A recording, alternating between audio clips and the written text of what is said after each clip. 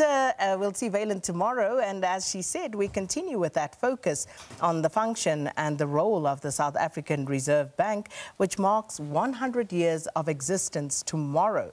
So today we take a look at its role in overseeing the country's financial sector, and we'll also look at how the global COVID-19 pandemic has affected the economy and the workings of the central bank. And Economist and Reserve Bank Deputy Governor Fundi Tshazibana joins us now in conversation. Thank you so much for your time this morning and welcome to Morning Live. Thank you, Sakina. Thank you for having me. So yesterday we got an understanding of the functioning of the Reserve Bank, but today we want to take a look at the role that the central bank plays in regulating the financial sector. Let's start there. Okay, so the Reserve Bank has got probably three roles that I would say in terms of the financial sector.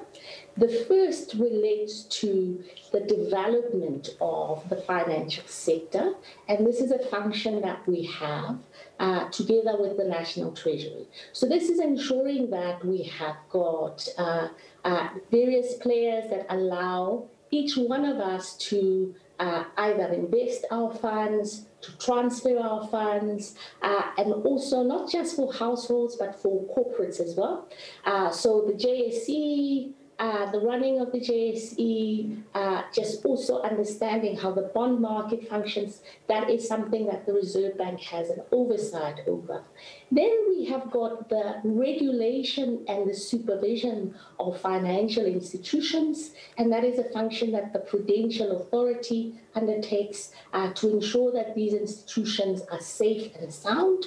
And then the third layer of our function is to ensure that the overall system remains healthy in order for it to support the economy holistically. So those are the broad areas in the financial market that the Reserve Bank plays. But the one that is, I think that in terms of legislation, when one looks at the Financial Regulation Act, that is the legislation currently that governs the Reserve Bank's oversight over financial markets, and it includes all of those areas.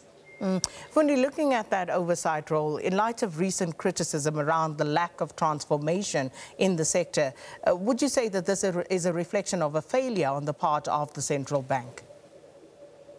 So I think, Sakina, transformation, knowing our history, is an area that is going to be evolving. Both the National Treasury and the Reserve Bank place transformation as a central element within the financial sector.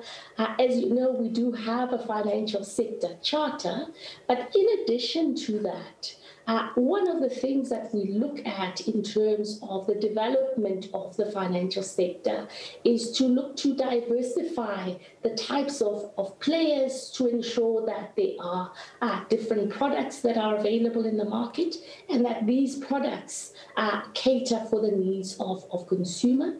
The other area that we have to ensure, of course, as the primary function is that the owners of financial institutions and the managers of financial institutions behave in a way that ensures that your finances are safe and sound.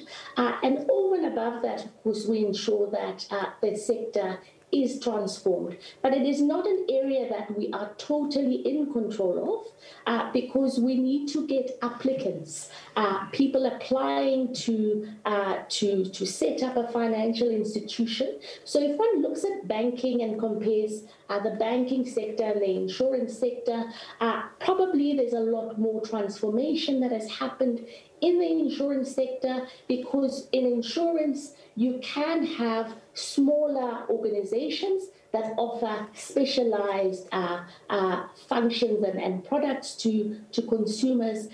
Banking is slightly different. and in that we only have different or four types of banks that we could potentially cater for. We have got licenses for commercial banks, licenses for mutual banks, cooperative banks, and more recently, cooperative financial institutions. I think that the issue relates to whether individuals pass the test to become owners of financial institutions. And as a central bank, the criteria there is set. And I think that we are working with financial institutions on the whole to ensure that we assist those who have an interest in setting up financial institutions as speedily and as best as we can, but also ensuring that we are compliant with the regulatory requirements that will keep the sector safe for you and I. And whilst appreciating the role that you have to play in making sure that you safeguard these institutions and the public by extension, one has to ask, when was the last time these rules were actually reviewed, given our history of financial and economic exclusion, especially of previously disadvantaged people in this country? Yes, so the Financial Sector Regulation Act, Sakina, is fairly new. So the Prudential Authority itself and our Twin Peaks regulation that looks at the prudential supervision of these institutions, plus the conduct of these institutions, was passed in 2018. So it's very recent in terms of the institutions that are responsible for this and the legislation itself. So it's fairly recent that we have reviewed the objectives that we have for the financial sector. You also touched on the issue of, the type of institutions that can be set up. And the issue of, in the public domain recently, is that of mutual banks, VBS, and also the recently formed mutual bank by Young Women's Business Network. Yes. And all of the controversy, as you may well be aware of, Fundi, around that. What are your thoughts on what has happened and the sort of perception that it creates around not just what happens to these banks, but also, again, the oversight of the central bank in these institutions? So let me start with VBS, Sakina. So with VBS, I think this is an area that all of us have had a concern about. As a central bank, we had some measures in place. Perhaps I should just clarify that there is a difference in supervision between a commercial bank and a mutual bank. So mutual banks, in order to allow for sufficient access, we as a central bank will not have the same stringent requirements of a mutual bank as we would a large commercial bank that provides loans and has got probably dealings with corporates as well, because we regulate according to the risk that is taken by the financial institution. And with regards to VBS, what has, of course, materialized over time is that we were in the process of working with VBS into changing their banking license because their activities changed over time.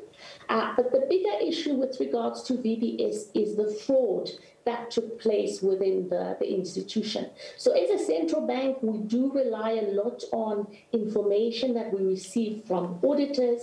We set guidelines. And of course, as we realized that things were going wrong, we did intensify supervision.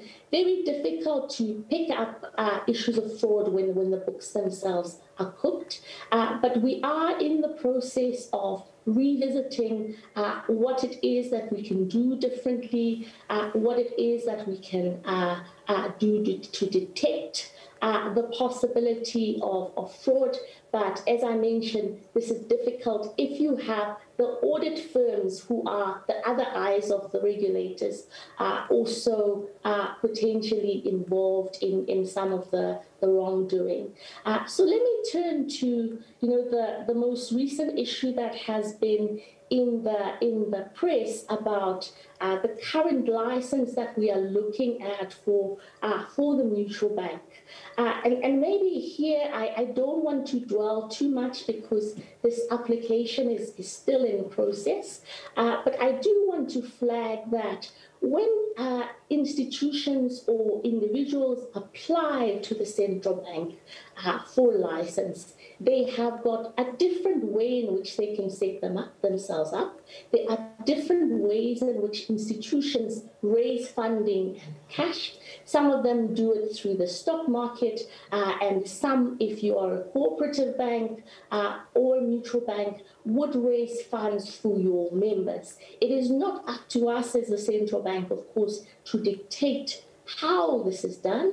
I think that what we endeavor to do is to ensure that when an institution is set up, it will have the required capital that we require as the central bank for it to hold, so that when depositors place their funds in that institution, those deposits are not there for the day-to-day running of that institution.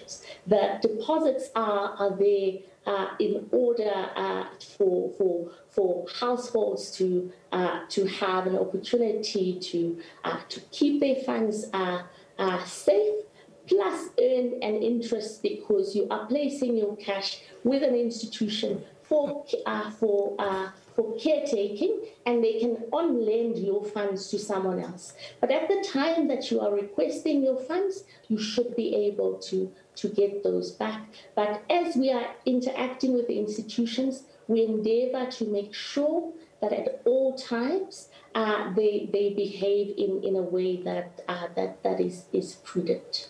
We'll leave it there for today. Thanks so much for your time this morning, Fundi Tshazibana, who is Economist and Reserve Bank Deputy Governor.